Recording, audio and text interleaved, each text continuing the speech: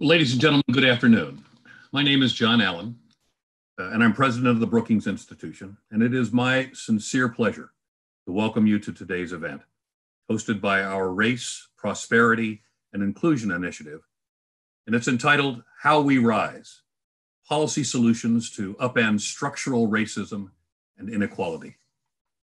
This event coincides with the official launch of our new policy blog, which is also entitled How We Rise, which is focused on structural racism, creating a more equitable society for all. Now, this topic is, in my mind, the most important issue in America today and has its origins even before the founding of our nation. Put it plainly, slavery was America's original sin. And it was not solved by the founders of the American Republic, nor was it solved by the framers of the Constitution. And it was not ended, nor ultimately settled by the horrendous and bloody conflict that would become the American Civil War. Indeed, in many ways, the most odious vestiges of slavery have persisted in America even to this day, in the form of systemic racism baked into nearly every aspect of our society and who we are as a people. And what's more, that includes racism and unequal treatment for a wide range of Americans. So the reality of this history has been on stark display in recent weeks, not just by pointing to those who've been its victims, but by the rich diversity of voices shouting for change. From the terrible killings of George Floyd and Ahmaud Arbery, to the countless untold acts of racism that take place every day across America, these are the issues that are defining the moment. Just as our response will define who we are in the 21st century and who we will be as a people today and beyond. Truly, this is about the very nature of our national soul, and it is at stake. And we all have a deep responsibility to be part of the solution. And to that end, I am pleased to share today that the issues associated with race, racism, equality, and equity will be matters of official presidential priority at the Brookings Institution from here forward, from here on. Today's event on systemic racism is a key component of that major effort, with research also focusing on our Hispanic and Native American communities, faith-based communities, including our Jewish and Muslim communities, as well as the threat of white supremacy and domestic terrorism. These are all going to play a major role in this work. And this presidential priority will also focus on the importance and the need for comprehensive law enforcement reform, to include reforms that are rooted in community participation and citizen commissions, and strategies for shifting power to our local communities. This effort will not solve systematic racism and inequality alone. We have much work ahead of us, but in the world where we often spend more time debating the nature of the problem than taking meaningful action, we must find ways to contribute however we can and to move up forward together, to rise up together. Now, as I've said to many of my colleagues at Brookings and in recent days, we cannot remain silent about injustice. Inaction is simply unacceptable. We have to stand up and we have to speak out, and especially for those Americans who may look like me or who come from a similar background, that has to begin with our deep reflection and, very importantly, our listening to the voices that will make a difference. It's also about elevating and supporting the voices of those traditionally underrepresented or even silenced throughout society. That includes dialogues on anti-racist policy approaches that both support the well-being and the success of our communities of color, but also actively follow the leads of those same communities and gives them the space and the opportunity to drive the national debate. We have so much to learn and to improve as a country. And many of the answers lie with our fellow Americans most disadvantaged by the current unequal and unfair status quo. Today's event is a step in that right direction. So with that, let me introduce our panelists for today who will discuss these and many other topics in the next hour. First, Camille Busette. Camille is the director of the Brookings Race, Prosperity, and Inclusion Initiative and is a senior fellow in governance studies with affiliated appointments in economic studies and metropolitan policy studies. Today's launch is a product of her leadership, and it's great to be with you, Camille. Thank you, John. Next, Makada Henry-Nickie. Makada is a fellow in our governance studies program and was one of our excellent Rubenstein fellows. Her career and her research is focused on expanding equitable access to responsible credit and promoting policies that advance inclusive economic opportunities for disadvantaged fellows, families, and low-income communities. Welcome, Makada. Thank you, John. And last but certainly not least, Rashawn Ray. Rashawn is a member of our current class of Rubenstein Fellows, where his research focuses on mechanisms that manufacture and maintain racial and social inequality, with a particular focus on police-civilian relations and men's treatment of women. He also speaks to ways that inequality may be reduced through racial uplift activism and social policy. It's good to see you, Rashawn. Let me close by saying that the Brookings Institution is committed to developing policy solutions on these critical features and issues, and to helping policymakers and the general public alike find a better path forward, one that leads to healing, equality, and a sense of shared community for all. And it is my sincere hope that you will find use and value in our conversations today. But it's also my prayer that you are all today on this call, you are all safe and well, wherever you may be.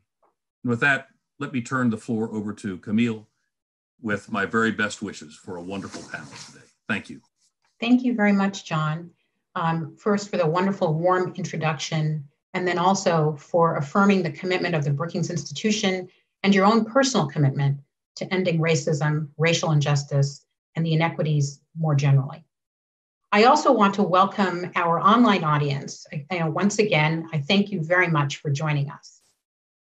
The moment we find ourselves in is a moment of distress, and yet one of opportunity.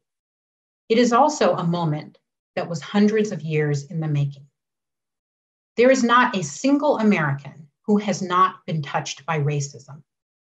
Those of us who are on the receiving end are forced to adjust almost from birth our expectations that we will be treated with respect and dignity.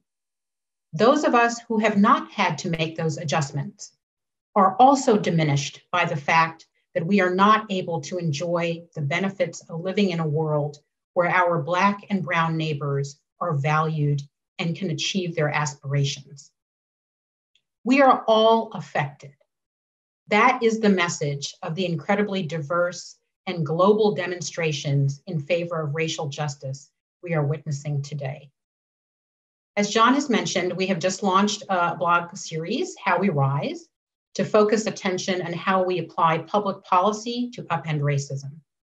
In what will be the first of many public conversations on this topic, we are going to spend some time today discussing how we move forward. For the next 30 minutes, my colleagues, Rashawn Ray, Makada Henry-Nickie, will join me in a dialogue about the path forward from this moment. And following that discussion, we will open the floor for questions from all of you. I want to express gratitude to those of you who have already submitted questions. We will try to address those questions as we move through the discussion. So Makada and Rashawn, I wanted to start the discussion by asking you, how should we be thinking about the local and personal impacts of police murders of unarmed people of color? Each of these people we mourn, both the names we know and the ones we do not know, are brothers, sisters, parents, members of faith communities.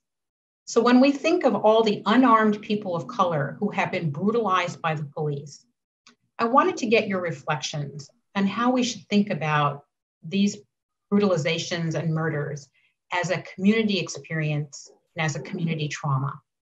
So I first wanted to turn to you, Rashawn. So Camille, thank you for those remarks, as well as General Allen. When I think about what's happening in America right now, and obviously studying policing, when I think about George Floyd, or I think about Breonna Taylor and so many others who don't always get a hashtag, who don't always become these involuntary martyrs, as some people call them, I think about statistics that really highlight people's experiences. The fact that Black people are 3.5 times more likely than whites to be killed by police when they're not attacking or have a weapon. That's the experience of George Floyd. And I think his experience is emblematic of a continuum of police violence that oftentimes starts with what happened to Christian Cooper in Central Park, where Amy Cooper relied on historical racial tropes that are older than The Birth of Our Nation, the movie, as well as the literal birth of our nation, to actually victimize Black people, Black men in particular. And we've seen in that moment, I always think about, imagine if police had showed up before Christian Cooper left that incident. And I think we also know from the work that I've been doing, as well as our colleague, Nicole Turner-Lee, like, imagine if we did not have technology to capture what happened to Christian Cooper, to capture what happened to Ahmaud Arbery, to capture what happened to George Floyd. And it highlights the fact that every 40 hours, a Black person is killed by police in the United States. I mean, these are statistics that should really unnerve us all. And as I think about these health spillovers, as Dr. Sewell from Emory University and I just wrote about in the new How We Rise blog, our work highlighted the ways that these collateral consequences of police violence manifest on the lives of people who are oftentimes observing these incidents, as well as the ones who are left to pick up all the pieces after someone has been killed by police. I think Erica Garner is a great example of this. Of course, her father, Eric Garner, was killed in New York City on the street. Everyone's seen it. This is why we say, I can't breathe. And of course, we've heard that from George Floyd. We've even heard that more recently over the past several weeks from other people, in particular, Black men who have been killed by the police. And so as we think about that moniker, what we highlighted is the ways that police violence manifests in local neighborhoods. We found two main things. First, we found, well, really three main things. First, we found that people who live in these neighborhoods, their mental and physical health profiles are worse than people who do not live in neighborhoods where police violence is there. And I know there are a lot of people who say, well, these neighborhoods just tend to not be as good in general. Not necessarily. I mean, we controlled for a host of factors and we still found that outcome. Second thing we found was that men who live in these neighborhoods, these men suffer, their mental health suffers in these neighborhoods, higher levels of depression, higher levels of anxiety. Third, and this is the big one, is that really these collateral health consequences collide on the minds and bodies of women, in particularly Black women who live in these neighborhoods. So their physical health is worse, higher levels of obesity, higher levels of heart disease, and higher blood pressures relative to men, even controlling for a host of other factors. And this is because to what we know about, say, Congresswoman McBath or Sabrina Fulton and, say, Michael Brown's mother and others, is that women are oftentimes the one who become activists. Women are the ones who oftentimes become politicians aiming to change policy. That is a loaded weight to bear that oftentimes women take on. And it's part of the conversation when we talk about police violence that we don't talk about. These collective memories matter. And I think the reason why George Floyd matters so much is because George Floyd is literally our Emmett Till moment, in a sense, that everyone's seen what happened and people left changed. And so I know that we'll talk about this more, but I think when it comes to police reforms, I think it's a few things that we should talk about. First, as the Senate and the House of Representatives and people on both sides are putting together proposals, obviously the Democrats have already put out their proposals, primarily led by Senator Cory Booker and Congresswoman Bass and others. And the Republicans led by Tim Scott is putting out some proposals as well. What people have to realize is that body-worn cameras and implicit bias training and banning chokeholds is simply not enough. These are things that over the past 5 to 10 years have already started to become commonplace, or police departments already have in place certain protocols or plans to implement them. That's not enough. That doesn't move the needle in terms of what's going on. Instead of what I've argued for is that instead of having all these policies focused on bad apples, we must focus on the rotten tree, because those bad apples come from somewhere. And I think we have to restructure civilian payouts, shift them from taxpayer money to police department insurances. I think second, we need to have a national registry that when officers are terminated for police misconduct or they resign when they are under investigation for police misconduct, this is one of the ways in which these bad apples proliferate and go to other departments. We need to ensure that they cannot work in law enforcement again. And then finally, we need comprehensive data reporting. Police officers want this. They like data. They want to do their jobs better. And more importantly, comprehensive data reduces officer-involved killings by 25%. Thank you, Rashawn. Makada, I want to turn to you and see what your reflections are on the collateral community damage associated with these murders. And don't forget to unmute yourself. Thank you, Camille, I think, for hosting this incredibly important conversation today. You know, our default as researchers, right, is to cite statistics to support a case or prove a point. But the trauma that Black communities feel defies statistical explanations. To me, it's personal, it's agonizing, and it's exhausting. Each violent murder intensifies our trauma. The videos of, Philando Castile's brutal murder in front of a baby and Ahmaud Arbery's lynching transfixes us. They're fair. I feel it in that moment. We instinctively reach out to our sons, our brothers to ensure their safety because we see them in these fatal encounters. And structural policies ensure that our trauma, it's a collective experience, a community experience. The infamous broken windows theory led to decades of police terrorism in Black neighborhoods and the disgraceful mass incarceration of Black men, 1 in 3 of whom in their lifetime will go to prison for simple infractions like riding a bike on a sidewalk. I know this because my husband was one of them. Thank God he escaped those collateral consequences. Up present and future, they're, as a community, they're linked because of concentrated disinvestment in neighborhoods where the focus was on locking Black men away at the cost of $36,000 a year, rather than investing in Pell Grants to educate them. And as a result, we've got college enrollments for Blacks are dismally low across all institutions and skewed towards junior colleges. More than 50% of Black students attend community colleges or for-profit institutions, a lot of them predatory. This further exacerbates, those income disparities. So when you think about the structural vicious cycle, we've got to sort of consider these multidimensional layers that texturizes our community trauma. And it's real. It's economic, it's social, and it's emotional. And because of this structural racist past and our history, we experience, as Rashawn said, amid rights all over again. George Floyd, Tamir Rice, and Laquan McDonald in unison. I think measures like a national registry, make sense. But there's some other actors, including the financial services sector, that I'd hope we get to in this conversation, that are implicitly, a part of perpetuating this trauma and these structural racist outcomes. Thank you very much, Makada. I want to build on what you both have said and talk a little bit about those unique challenges that come with being in a community that has been traumatized. When you are in a community that has been traumatized, that poses, I think, a unique set of challenges for eradicating racial injustice.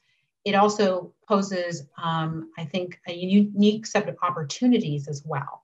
And so I want to turn to you, Makada, again, to chat a little bit with us about how do we take these unique challenges that come from this type of trauma and address the consequences of longstanding racial injustice.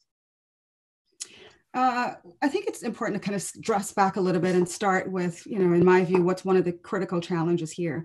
And that's the refusal to acknowledge that our trauma was systematically designed for this intended cruel effect, longstanding social and economic oppression of the Black community en masse.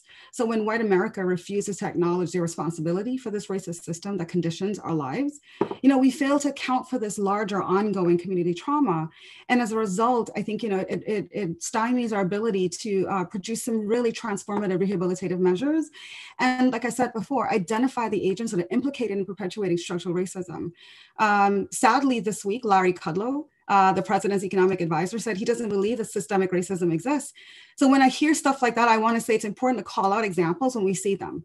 Take the 2018 Farm Bill. When President Trump signed the 2018 Farm Bill, he perfected the definition of structural racism, that systematic coordination of public policies and institutional practices to perpetuate racial inequity and privileged whiteness. Mitch McConnell led the hemp agenda. He went out of his way to remove hemp from Schedule 1 of the Controlled Substances Act, essentially decriminalizing hemp, but not cannabis, cleared the way for hemp farmers to get access to USDA farm loans, and protected their crops under the Federal Crop Insurance Act. Meanwhile, this critical bill, as you say, that offers opportunities for farmers, ensured that Blacks remain in place, fully excluded in participating. The bill prohibits any person with a drug offense within the last 10 years from growing hemp or participating in a hemp program. According to the ACLU, Blacks are 3.6 times more likely than whites to be arrested for possession, even though they use marijuana at the same rates. So what does that mean for Black farmers, who are 1.4% of the 3.2 million farmers in this country? According to the Pew Trust, they're resistant to farming this high-priced crop that's well-suited to be farmed on small acres of land and in rows, which is their history. But because of this, association with cannabis and the war on drugs, it's an irrational reluctance. That's part of the trauma that we as a Black community suffer from mass incarceration and police violence. So because of this, the Farm Bill will now largely benefit whites, both as employees and farmers. And like the days of redlining, the financial services sector will provide loans, insurance, and other services that will play a consequential role, Camille, in financing the systematic disadvantage of Blacks as entrepreneurs, workers, and landowners. So I just want to sort of step back and say, in order for us to create opportunities, we've got to also attack the systematic constructs that are already in place and disrupt them in ways that are consequential and transformative for these, for this generation, and as well as for the next 3 to 5 years, even well before the elections come up. Great, thank you, Makada. Rashawn, I just want you to answer the same question. What unique challenges does community trauma from racism pose for how we address the consequences of longstanding racial injustice? I think one of the big ways, first off, what Makada just said was excellent. Ditto to all of that. These are the overlooked ways that racism matters in our society that we just miss, that we don't pay attention to. And part of the reason why we're using the term, as you all know, structural racism, is because, as Eduardo Bonilla Silva has laid out, we don't necessarily need individual racists for racism to continue in society. And it's baked into our policies, our laws, our rules and regulations, as General Allen was talking about. One of the big things I think about is carceral grief, which is what Dr. Sewell and I highlighted. It's the ways that when there is state-sanctioned violence, which oftentimes police violence overwhelmingly is, it's important for people to recognize that in only about 2% of officer-involved killings or police killings, depending on which language people like to use, is an officer, say, even brought before the grand jury. In only about 1% of those cases are they charged, and even less than that are they convicted. So we have to recognize that what's happening in Minneapolis is unprecedented for officers to be fired that quickly and charged that quickly. And I do think that has changed from, say, 5 years ago, where Marilyn Mosby stood in Baltimore and charged officers, and depending on which side people were on, people cheered. Well, what's interesting is all those officers were found not guilty, and most of them are back on the street being bad apples proliferating across Baltimore with all the problems they've had. And so I think about when these things sort of impact communities, it runs a current through everyone who are in those particular communities. It impacts their mental and physical health. And I heard Charles Blow the other day say, think about how much more productive people could be if they didn't have to process these things on a regular basis and not have to go to work and put on a nice face. My roommate from college made a profound statement to me a week or two ago. And he said, I can't act like my insides feel.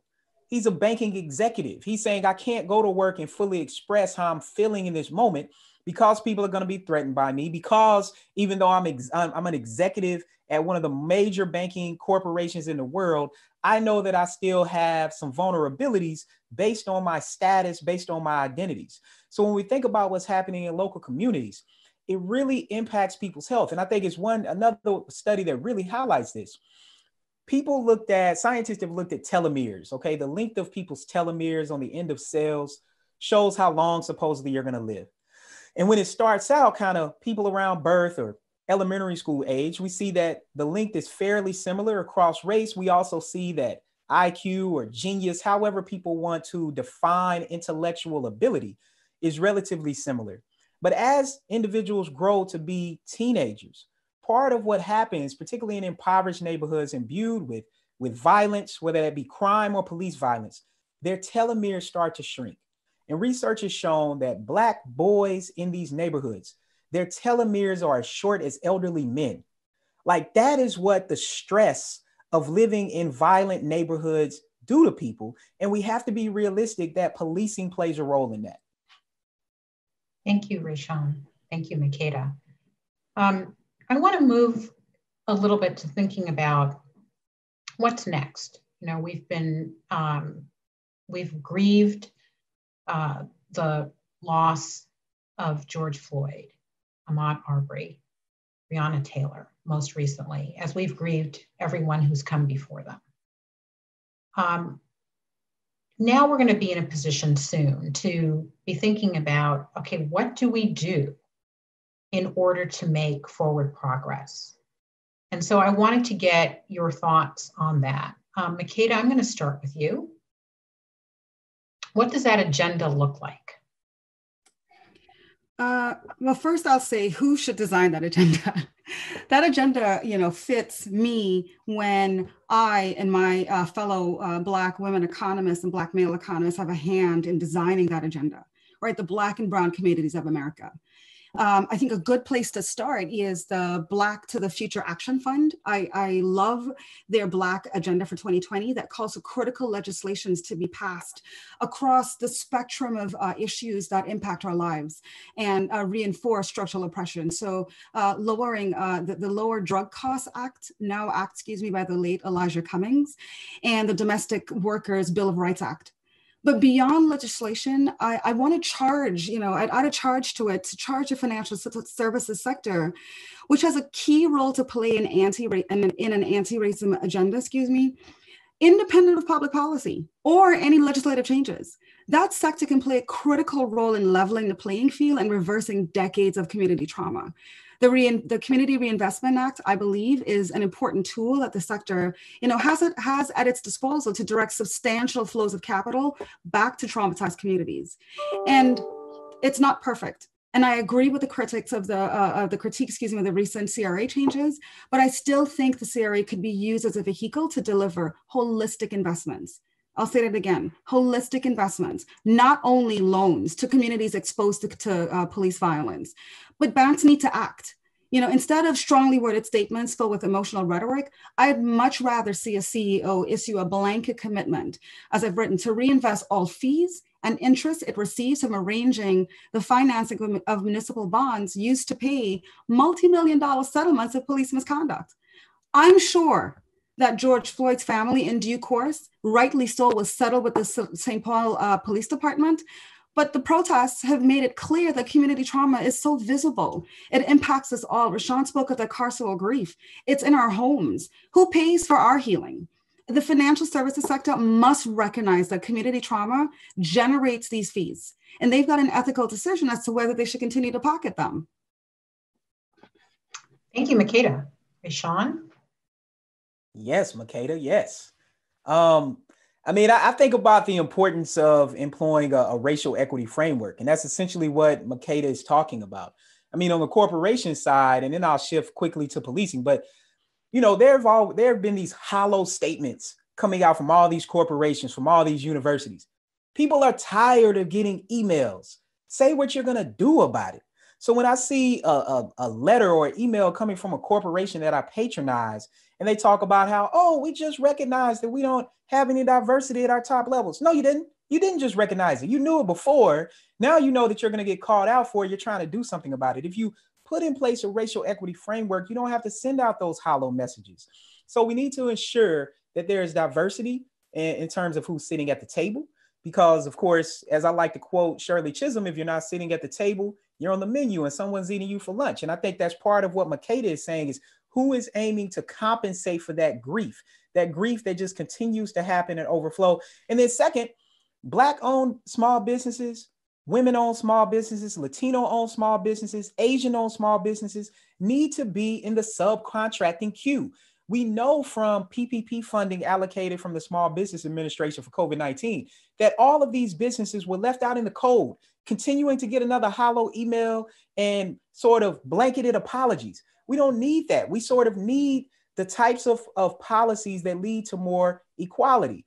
I think on the policing front, I think it's a couple things I'll just say. I think one big thing I'll say is that I think at times officers are left out of the equation, but not necessarily in ways that people think. It's not about officers standing up saying that people are attacking them. Well, you know, I mean, when you're beating people in the street who are trying to enact their First Amendment right, when you're pushing down old people and nobody's coming to their defense, when you're shooting homeless people in the head with rubber bullets who can't get up on the sidewalk, part of it is a lack of empathy and what many people consider to be immoral sort of decisions on their part.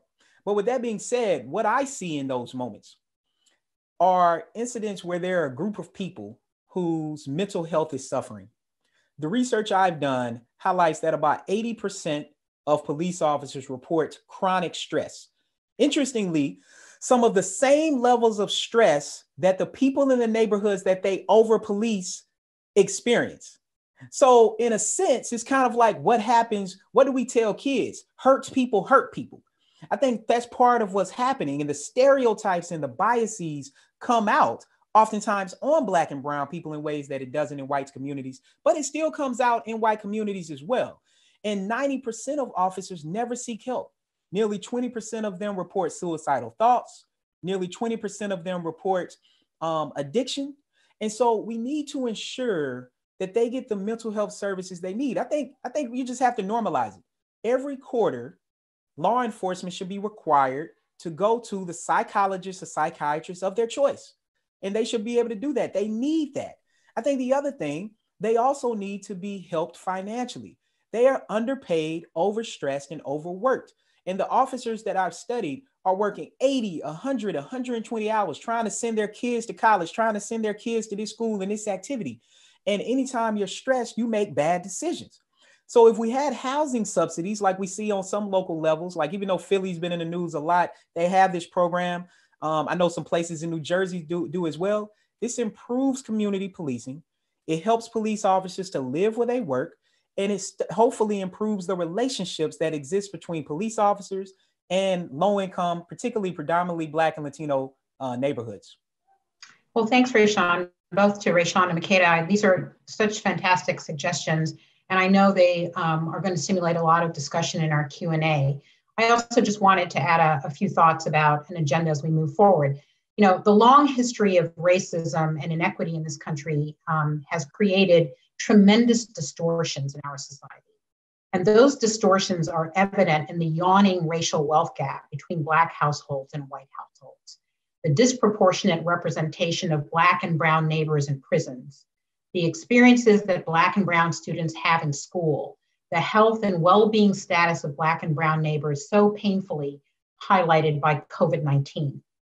Those distortions speak to a culture and a set of norms, practices, laws, and regulations that have many times intentionally, and sometimes not, led to an accumulation of challenges that require comprehensive and thorough redress.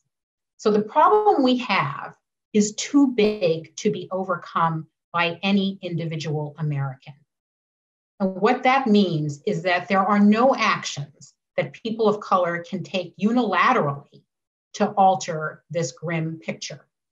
I mean, creating a just and equitable chance for communities of color is going to require something pretty massive. And I would say massive like a New Deal.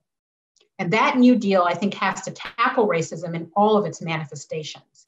So I'm going to say today that I think Congress, you know, with the guidance of Black and brown leaders and advocates, Congress in particular, will need to consider a robust package of measures that target generating good jobs, subsidize educational attainment, invest in communities of color, and healthcare for communities of color as well, that incentivize employers to employ and develop applicants Black and brown applicants, and that incentivize law enforcement to focus on diversion programs and risk-based policing.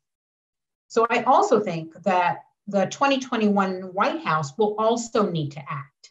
And again, with the guidance of Black and brown community members, it will need, I think, to establish something like a federal equity commission whose responsibility will be to make recommendations to the president and his staff, to marshal data upon which the executive branch can make decisions about the issues it wants to pursue, that can liaison with agencies to identify particular agency authorities that can be intentionally trained on remedying the impacts of racism, and also to interface with a variety of federal entities to focus on fiscal priorities relevant to eradicating the impact of racism. It has to be holistic.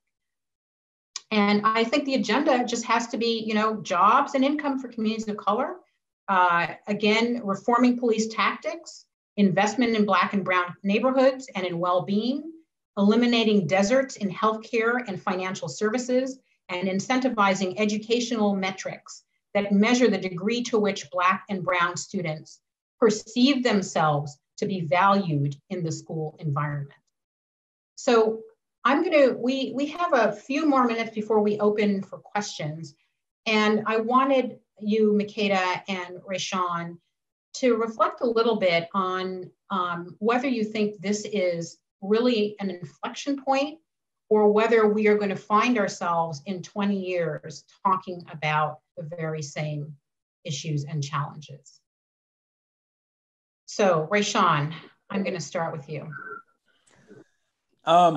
So I do think that this is an inflection point, and I get that a lot of people don't necessarily feel that way. But I'll tell you why from a policing standpoint. Now, obviously, I think what a lot is going to happen over the next month will tell us a lot, as well as whether or not this policy window increases. When I think about policy windows, I think it's like a match being lit. How long does the match stay lit? Well, partly depends on the brand and the type of matches you have. And I think that's part of what we're highlighting. Are we going to have a short policy window that just might last through the summer while we're talking about structural racism? Or is it going to continue through the first 2 years? I think that's going to depend on whether or not Biden or Trump wins. I think it's going to depend on whether or not the Senate flips. If those two things happen, then I think we'll see an extension.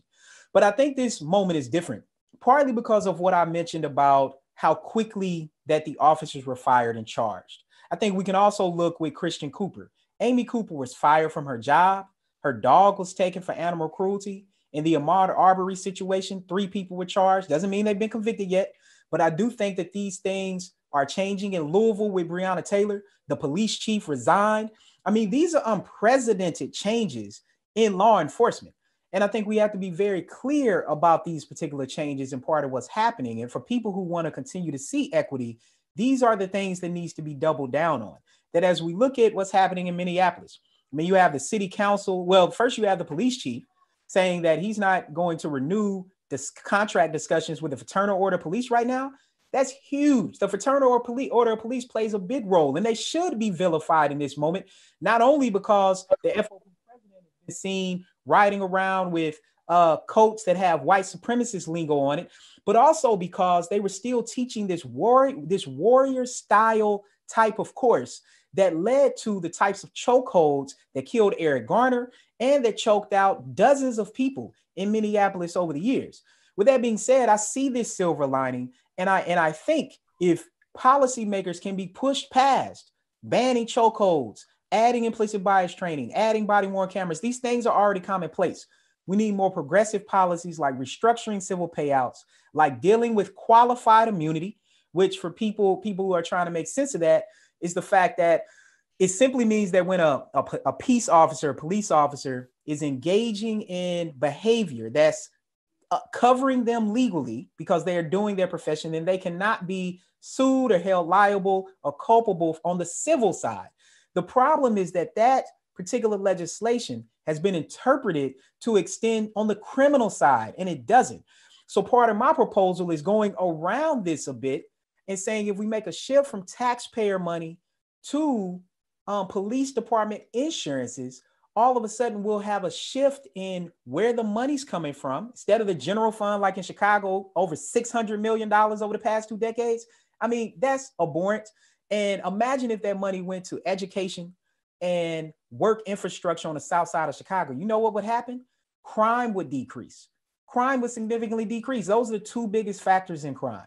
So I think that moving forward, we do have an opportunity, but it's going to depend on what that looks like.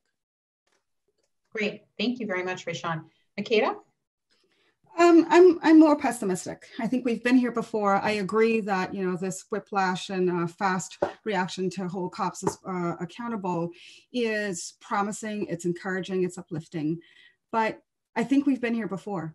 When Eric Garner was put on that chokehold and we watched that video of him, dying on the sidewalk for a pack of cigarettes. The New York City Police Department banned chokeholds. Actually, it was banned before that, but he still, died as a consequence. So I think much depends on the election. Much depends on this Congress. Much depends on our local leaders to have the political will, and much depends on the private sector to get off the sidelines, get out of corporate CSR statements, and truly get to the business of advancing equity and reforms in this country.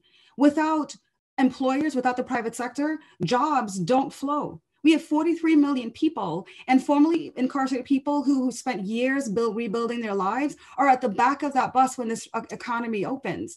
The seat right in front of them are low-income communities.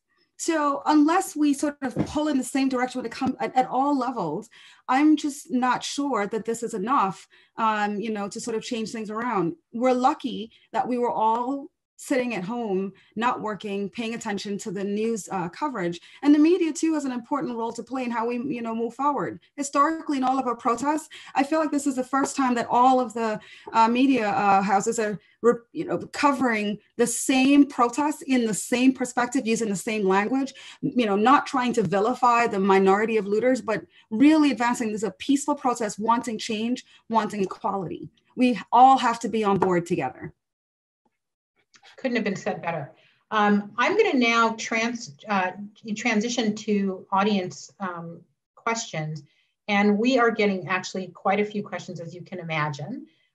So I'm going to tee up the first one, which is from Mike, and the general idea behind the question is, how do we go about addressing institutional racism in a country where there's often a zero-sum perspective, where people feel like if other people are going to get ahead, then that obviously diminishes my opportunities to get ahead. So what do we say when we're trying to encourage, particularly political leaders, who are going to have to be very courageous to explain that actually investing in undoing structural racism is a gain for everyone.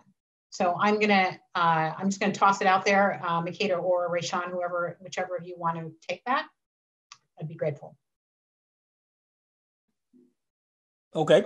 So Andre Perry and I, we wrote a piece on reparations. And part of it, and I really like how Makada put this a second ago, saying that people are using the same language. And we see a shift in what that language does. Public opinion has drastically shifted, particularly in the past 5 years. And we have to give credit to the movement for Black Lives for doing that. I mean, I can't think of a social movement in a span of 5 to 8 years that has been able to diversify, to be able to get people on a similar page with thinking. And I think technology matters for that. But I think that is something that we have to bear in mind, that young people today are using technology, mobilizing and organizing in ways that honestly our ancestors could only have dreamed about. With that being said, we know that 75% of people view what happened to George Floyd as a sign of something broader. Okay. When the last time that happened, I'm not sure if even marriage equality had a percentage that was that high, particularly the shift in the way it happened. So that is another part of the policy window, that Senate Republicans are looking at the fact that over 50% of Republicans are saying something is wrong with law enforcement. We need to fix it. 50% of Republicans, I mean, that's astronomical. So with that being said, what is the messaging? Part of the messaging has to be synergistic. What do I mean by that? It's the fact that in 1860, we have to be clear, because part of what I recommend is reparations. I think that is one of the only ways to move forward. How will we get people to buy into that? Well, it's coming clear on what that looked like. In 1860, enslaved Black people were worth $3 billion. Research has shown and so that wasn't even their labor, that was just their physical bodies. Research has shown that links to the racial wealth gap that exists today, where whites have about 10 times as much wealth as Blacks, and college educated whites have 7 times more wealth than Black college graduates. We also know, with that being said, that Black Americans are the only group who have been systematically discriminated against by the federal government who have not received reparations. Native Americans have received reparations. Japanese Americans have received reparations. Jewish Americans, the United States has helped to assist to ensure that reparations for the Holocaust have continued. And so we have to be very clear about what this is about. This is about morality. This is about atonement. This doesn't necessarily have something to do about what one person did to another person in 2020. This is about the fact that the past links to the present. Great, thank you. Makada, did you want to address the question? I do. I'll be a little bit more controversial. When I think of answering these questions, the image of the Sankofa bird comes to mind. Marching forward, but looking backward. And I think it's important to look backward some. A study came out of the Duke University last year showing that between 1940 and 1970, more than 60,000 homes in Chicago were bought through predatory contract deeds. You know what a contract deed is? It's a deed that a seller can hold the title, sell you a house, whether it is of good condition, habitable, and needs to be demolished.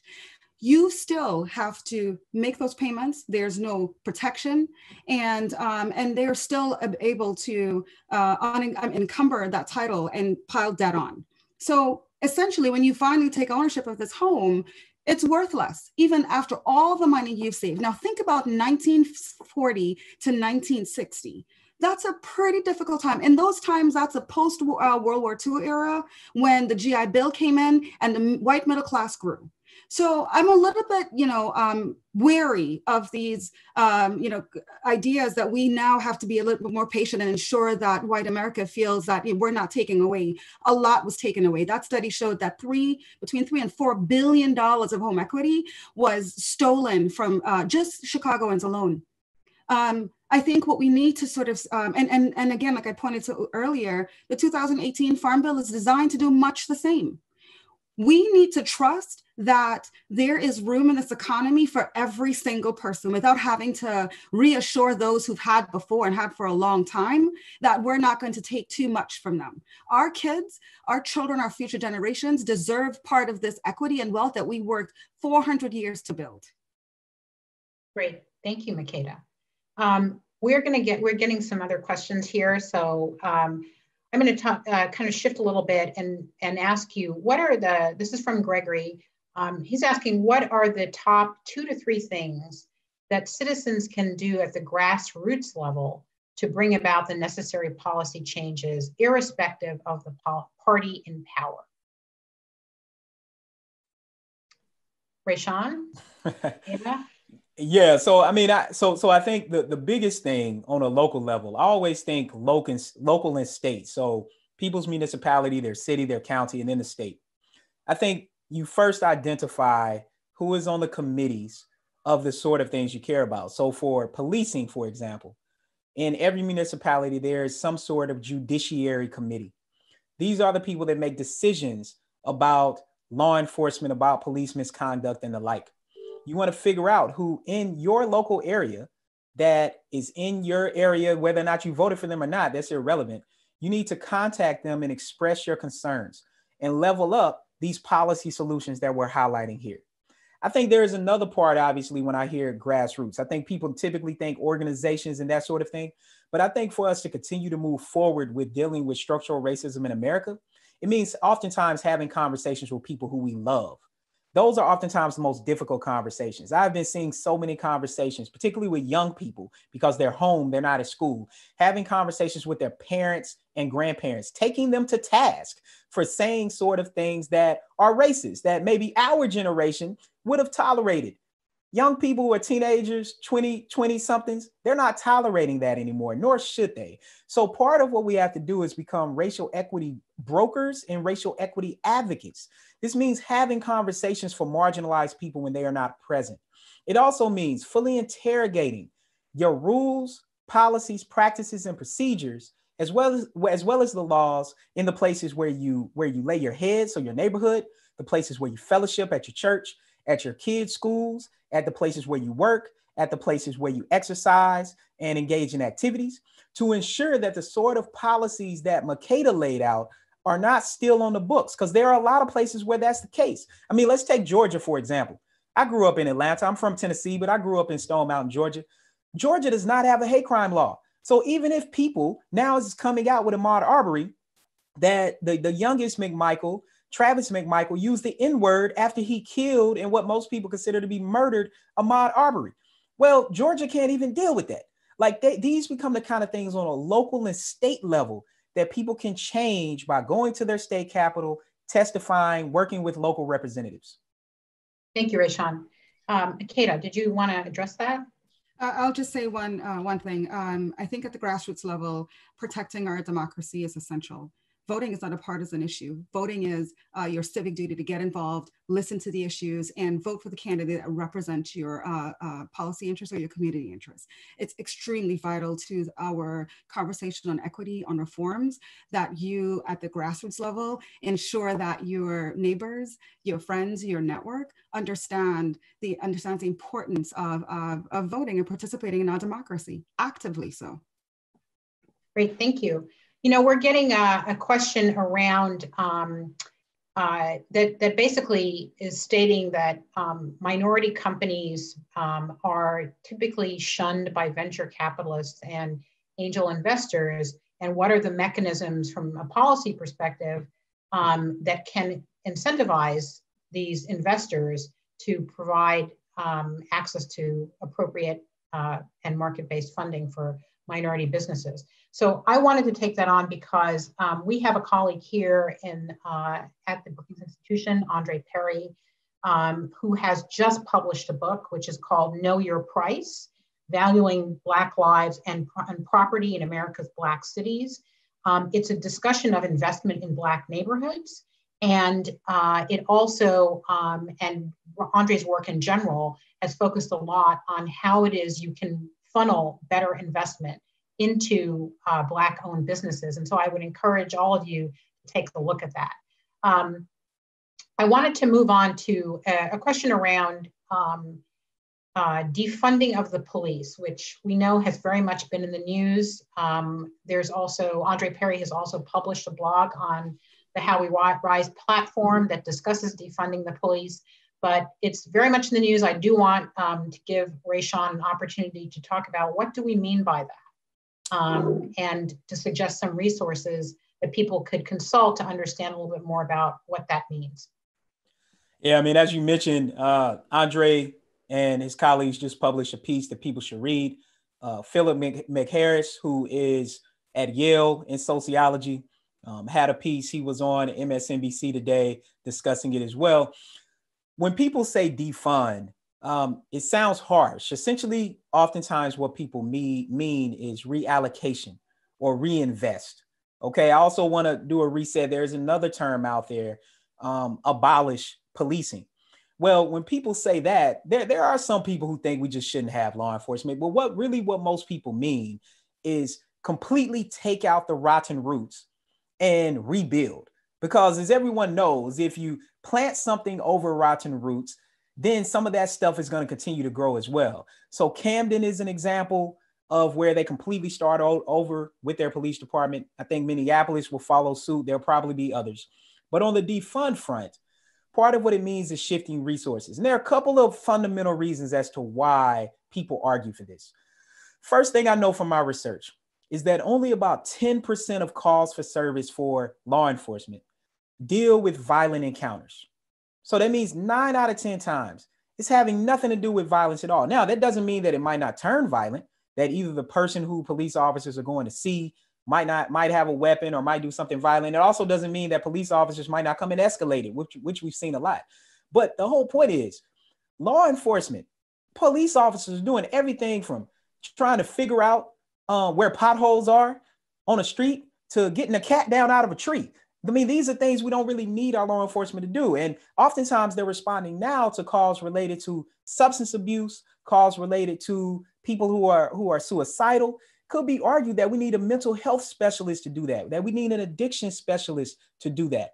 The other thing, of course, the militaristic ways that law enforcement has happened, this leveling up with equipment is also something that a lot of people talk about. Throwing equipment at structural racism doesn't work. So body-worn cameras, in-dash cameras, all of these different things, it doesn't solve the problem. It's also on the bad apple side. What people are saying is look at the budget, take a market-driven approach to it. And so that could mean slightly in different places, it looks differently based on what's going on. But what it does mean is reallocating funding to social services, reallocating funding to education and work infrastructure. And I think it's reallocating money for officers themselves to get them healthy. Because right now, many of them are not healthy when it comes to their mental health. Also, there can be housing subsidies. That would be better money spent to put people in neighborhoods. If you look at Washington, D.C., police officers can't afford to live in Washington, D.C. Police officers can't afford to live in New York City. They can't afford to live in Los Angeles.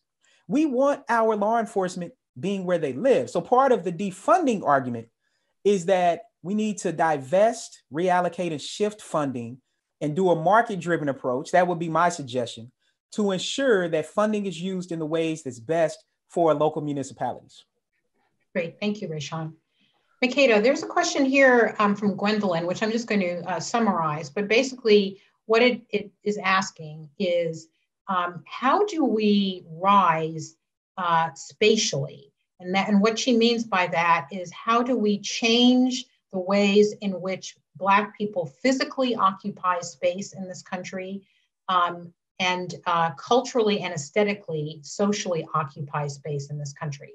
And I'm wondering if, when we think about the ways in which Black communities have been, de-invested, whether there is more that we can do to ensure that the kinds of investments that you talked about earlier really are targeted to making sure that we can all show up physically in any place we want to show up, and therefore also show up culturally and socially as well. The only way we show up culturally and socially is if we are allowed to live in a neighborhood and claim it as a space for ourselves. So I would say remaking the spatial context is very much going to be determined by our affordable housing policy.